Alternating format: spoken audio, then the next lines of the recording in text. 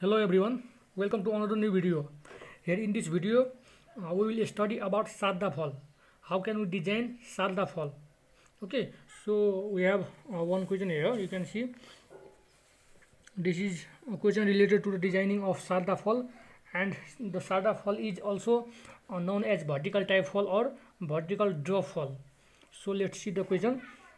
We have question here. Design a 1.5 meter Sarada fall type for a canal carrying a discharge of 12 cumecs, that is meter cube per second, with the following data. So we have given our this data, and the bed level of upstream equal to 103 meters, bed level of downstream 101.5 meters, side slope channel 1:1, full supply level 104.5, bed width upstream and downstream equal to 10 meter, swell type good loam, and blaze coefficient equal to 6. So this question is given over here. We have to design a Sarada fall or vertical type fall or vertical drop. Okay, and this question is asked in Pokhara University more than 10 times. Okay, you can see here 13, 14, 15, 18, 16, 18. Okay, so this question will be very important for our final examination. Okay, so you must see this video until last. Okay, so before starting the numerical, let's see some concept related to Sarada fall. Okay, that we must know.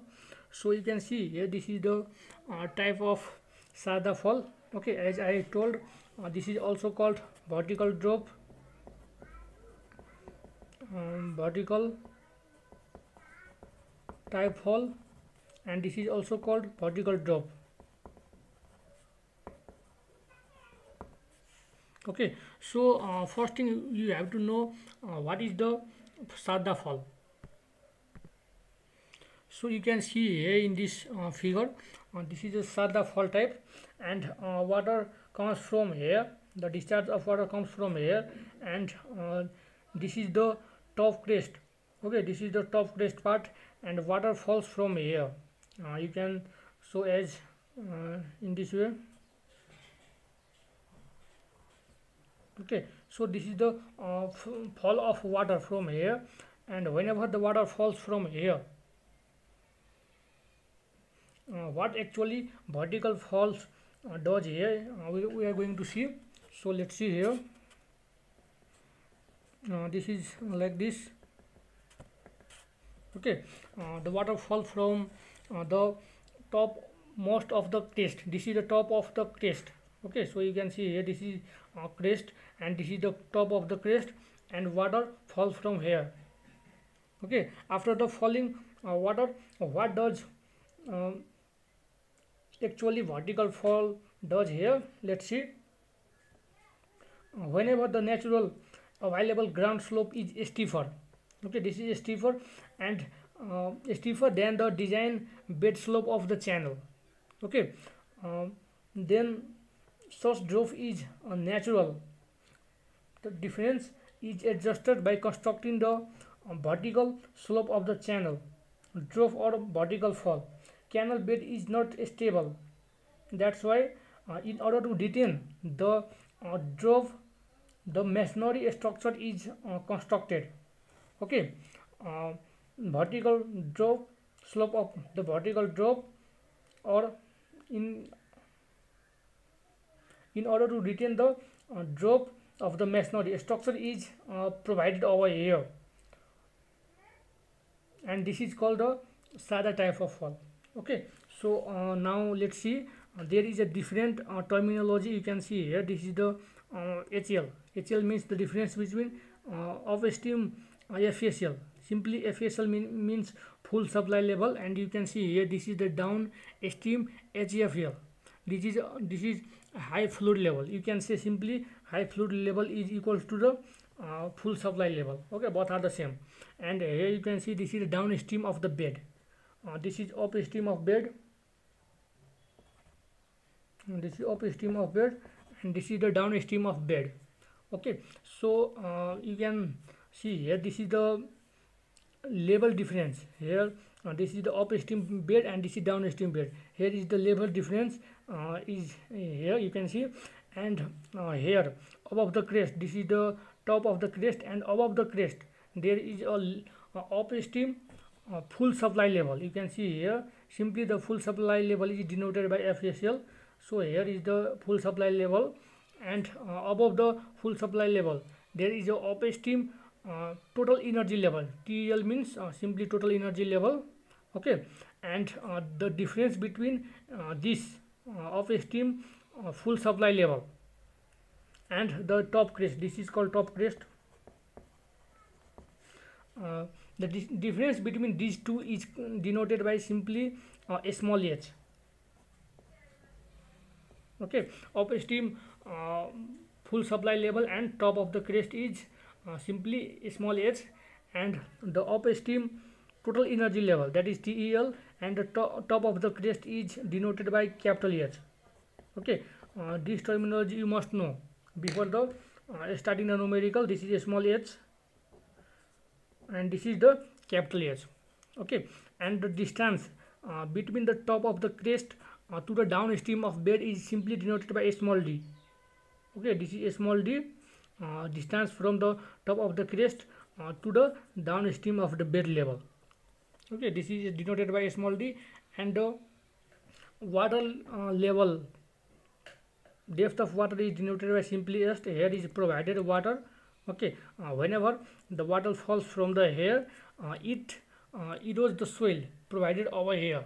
So to prevent the erosion of soil, we provide some level of the water. You can see here, this is the level of water, and that is x. Okay, up to the downstream of bed.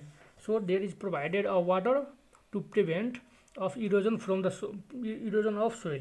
Okay, whenever the water falls from here, and you can see here this is HL. HL means simply head difference. Head difference is the you can see here, this is the difference between upstream of full supply level to the downstream of high fluid level. Okay, so this is the difference between the head difference, that is HL. Okay, so this is the basic terminology that we must know before the solving the numerical, and head difference can be simply found by the using VA square by 2D, as you know. Okay, so now let's see.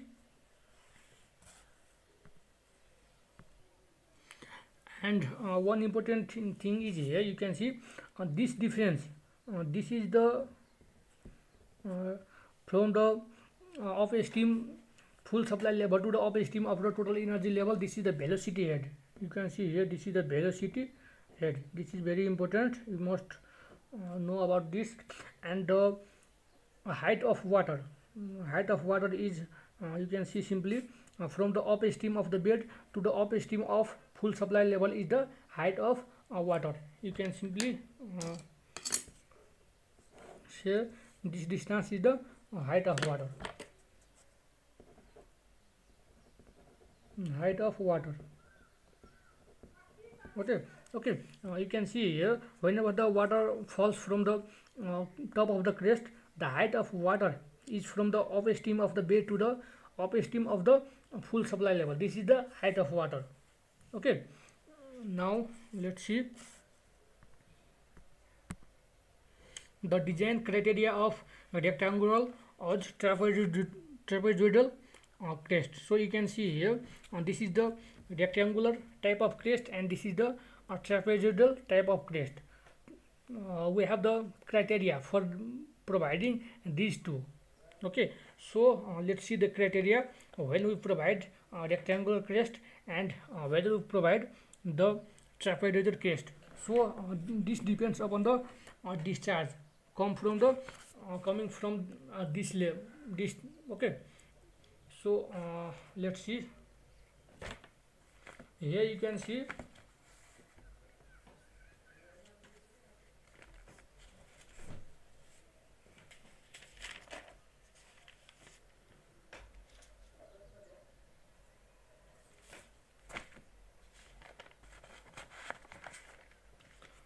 and when the discharge is greater than 14, you can see here, this is the design criteria for the trapezoidal crest, as I said, and this is the design criteria for the rectangular crest.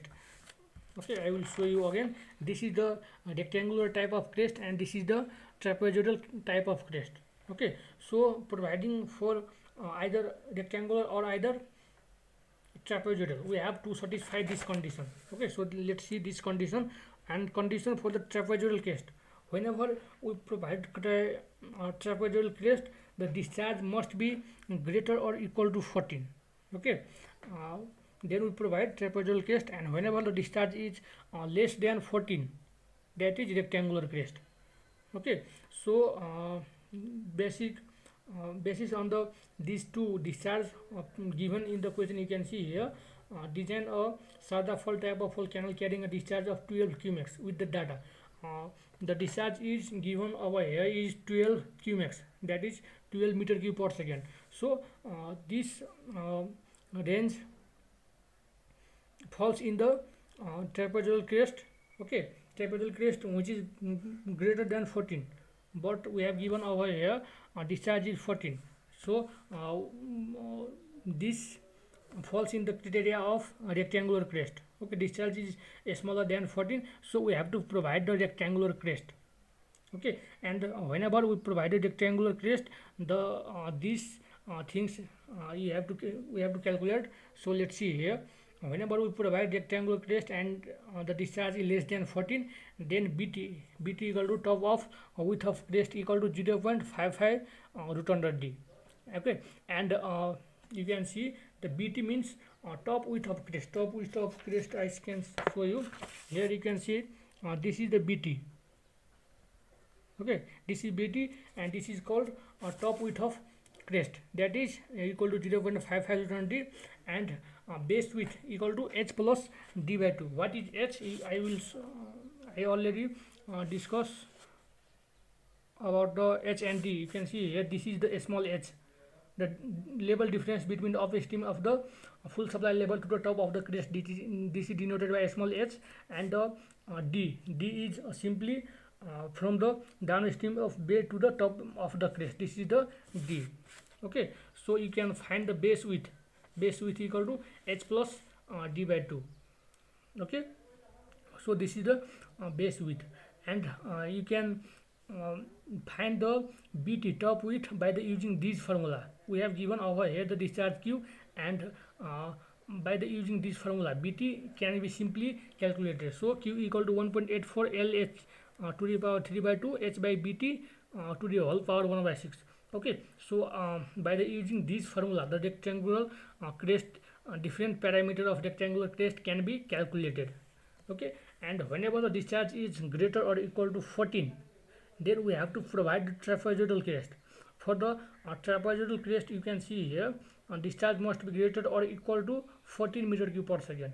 For this, the top width of crest, that is BT, equal to 0.55 root under D plus H. Simply like the rectangular crest, but we have to add the value of H. Okay, capital H. What is the capital H? The capital H is the level difference between the upstream of the total energy level to the top of the crest, as I said here. Okay, upstream of the total energy level to the top of the crest is denoted by capital H. Okay, so we have to add capital H to the initial formula.